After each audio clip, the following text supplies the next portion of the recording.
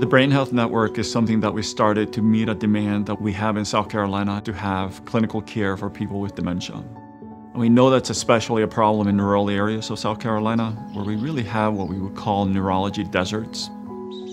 So our plan is to set up a network of clinics around the state, and those are going to be primarily in rural areas that are underserved. We call it a hub and a spoke model. So the hub is our Brain Health Center, and the spokes are these clinics in rural areas. And having that proximity to the clinic in the community where the need is going to make a huge difference. In addition to the clinical care, we're also doing research on Alzheimer's disease and other types of dementia. One of the biggest things that we're hoping to accomplish is to provide access to clinical trials. So if you live in rural South Carolina right now, your chance of getting into a clinical trial for a drug that might be the next latest and greatest treatment for dementia is almost zero.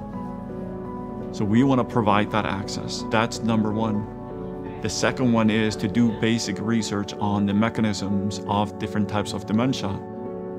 Alzheimer's disease probably isn't even half of all the cases of dementia. There's another type of dementia that is very prevalent in South Carolina, that is vascular dementia. Being able to differentially diagnose the type of dementia is crucial for the actual medical care, because we know what your problem is.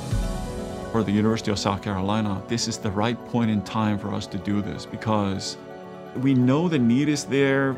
We know that we have the right staff.